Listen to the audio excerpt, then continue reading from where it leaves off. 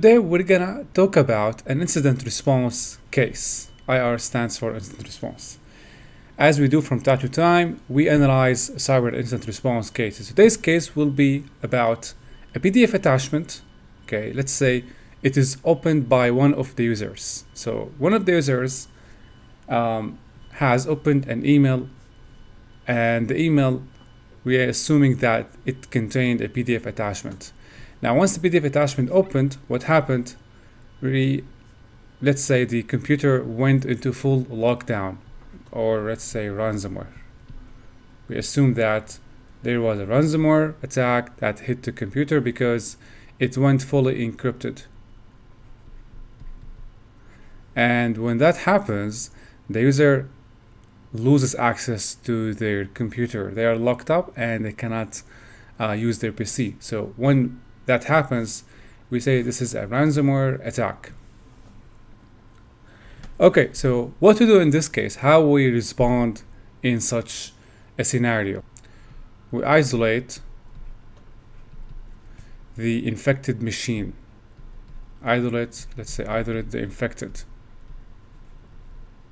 We don't want any network access from this machine because it might not be a ransomware attack. It could be a worm attack, and when that happens, if the computer stays connected to the network, there are chances that the worm would hit other computers on the network. So you want to isolate the infected machine. The next thing you want to do is to take a memory dump. Memory dump that has all of the artifacts. Because if we don't analyze the artifacts, we're not going to be able to see what happened. So that's what we did in this case, memory dump. We took a memory dump of the machine. Now, what was the objective? The objective was to answer a couple of questions. How did it happen? How did cyber attack happen? How the ransomware hit the the PC or the user? And then when did it happen? We want timestamps. And the last thing you want to know is what happened. So what the malware or what the ransomware did after it infected the PC. So to answer all these questions, we have to analyze a memory dump. A memory dump is analyzed using various tools. Now, most of the time we use open source tools such as Volatility. Volatility is an open source framework built on Python. It can be used to analyze memory dump. Our objective here, which we said earlier, to analyze it, to answer these questions, but after we knew how the ransomware infected the computer, we knew how it happened, and when we can actually monitor or observe the timestamp and of the email. And then the last thing, to answer the what, we have to extract the culprit. The culprit here is the PDF attachment. Okay. Now, sometimes the campaign or the ransomware campaign may have been delivered to multiple users at one time. And it happens that only one of the users has opened the PDF attachment. In that case, you can extract the PDF attachment from other emails where they didn't open the attachment or they didn't download the PDF attachment. But to follow the procedure correctly, we're going to have to extract it from the memory dump to preserve the integrity of the artifacts.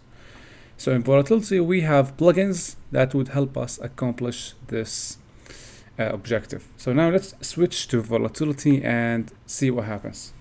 Now, for context, the operating system is Windows. Okay, so we know beforehand what is the operating system.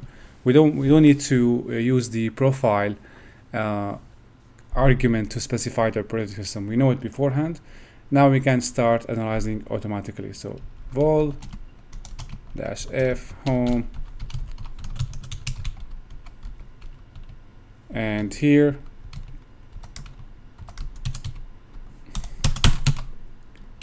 the case name, and then the first thing we want to do is to have a look at the process list. Now remember, we are using Volatility 3.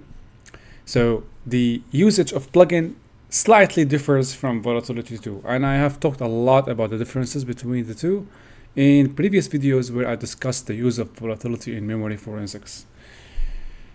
And then we're going to use ps or windows.ps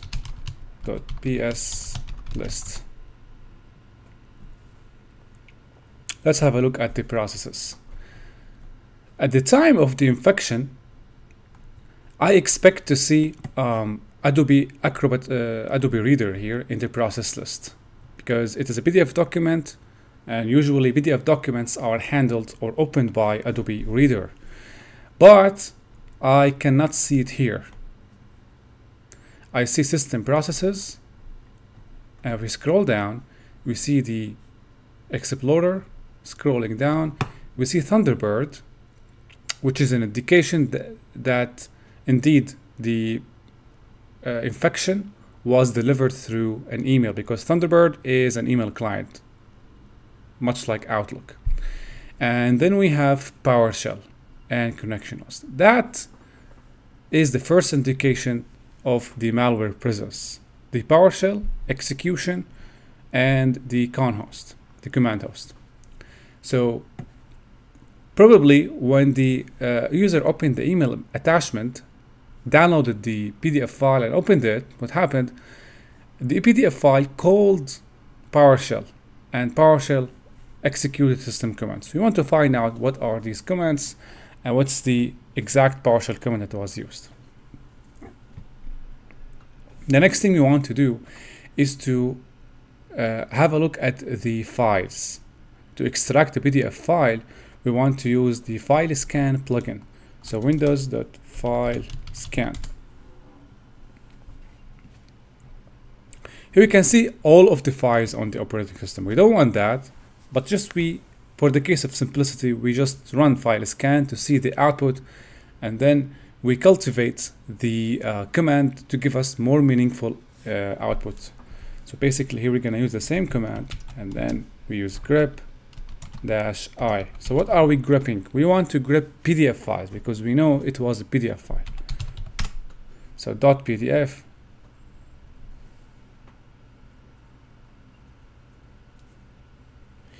and here we have two files, resume, and they were shortcut files.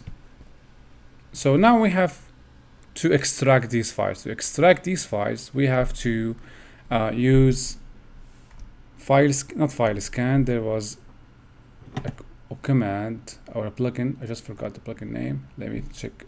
I can check it out here. So this is memory forensics. Searching and dumping files. So we're gonna use file search. We used file search. We're gonna use this command to dump windows.dump files. Okay, we're gonna copy this.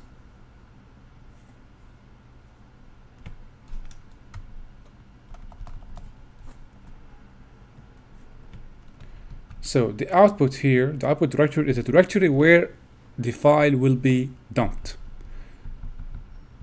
I'm gonna specify this as home.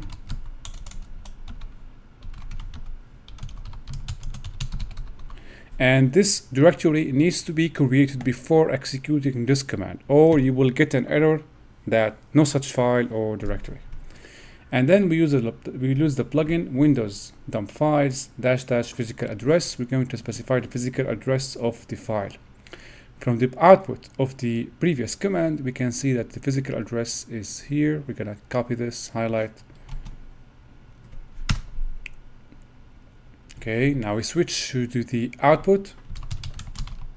See the output, and we have the file. So the file we want to analyze is this. Okay, this is the same file but with .dat extension. So we're going to analyze this file. Now a PDF file, a malicious PDF file, it's very recommended first to analyze it using the available online sandboxes. So first I started with Any.Run. So see here, this is the playthrough. This is the file. As you can see, I opened it, and when the PDF file was opened, as you saw earlier, there was a command prompt opened for like 2 seconds, and then nothing happened.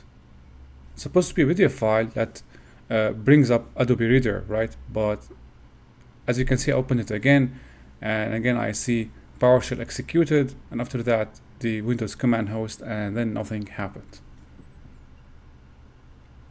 So that was it. Now we get to see the breakdown of the processes. So Any.Run has classified this as malicious activity. And if you take a closer look, I analyzed the file on Windows 11 operating system with Windows Defender disabled.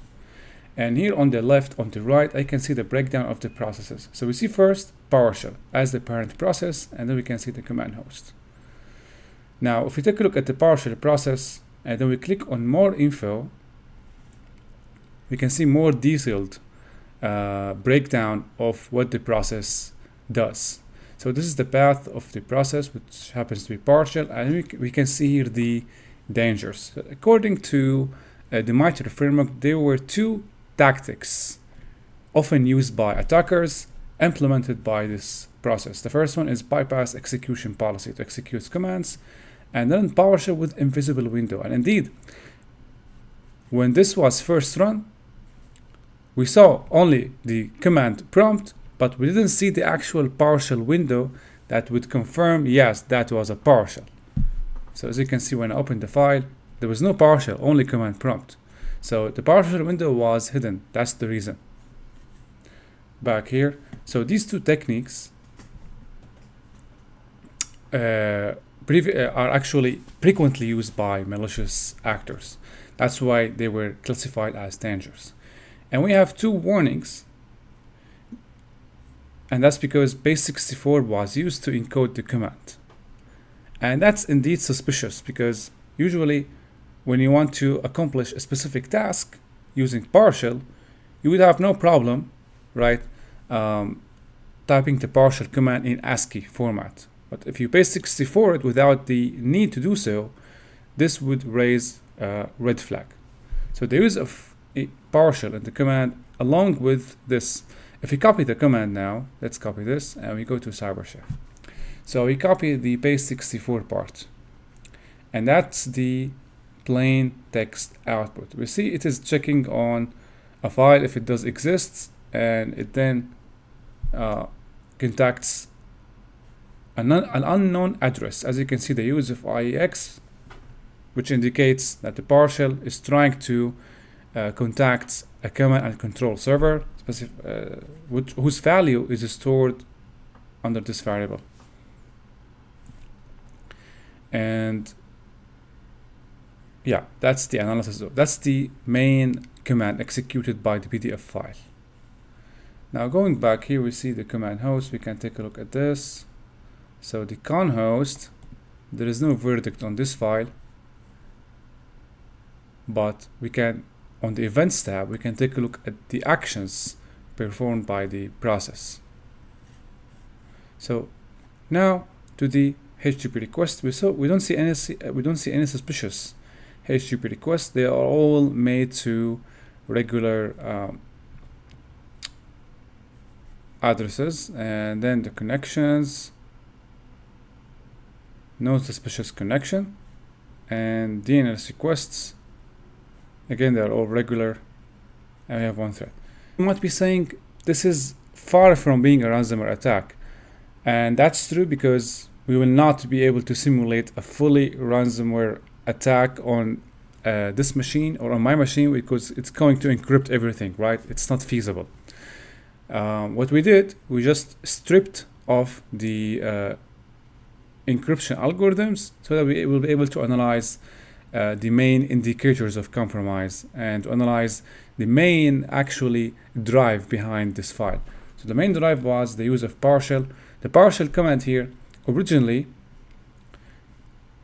it fully looks like this. So I'm gonna copy this again and go back. That's the full PowerShell command. And after this part, which we encoded, it actually retrieves the ransomware whose address or the command and control address controlling the ransomware is stored as a value under this parameter. To get a report of the findings, we can actually use again Any.Run, and by clicking on get sample, we get the full report. The next thing I did was to analyze the file using ransomware using VirusTotal. As you can see, we have 25 hits of 61, and most of the hits, or most of the antivirus security solutions, stating that it is a Trojan downloader, and indeed it is a downloader. It retrieves the actual ransomware that we talked about earlier in the video, and we see there are rules that were triggered because of this file. If we go to behavior, we see the same output that we saw with Any.Run report, and if you go to community, we can see the references about the Yara detections. So the other rule that was triggered in this case was the Tor APT scanner, Advanced Persistent Threat Scanner. That's the reference, and the description detects suspicious abbreviated forms of command line arguments used when executing partial commands. Okay, so that was it.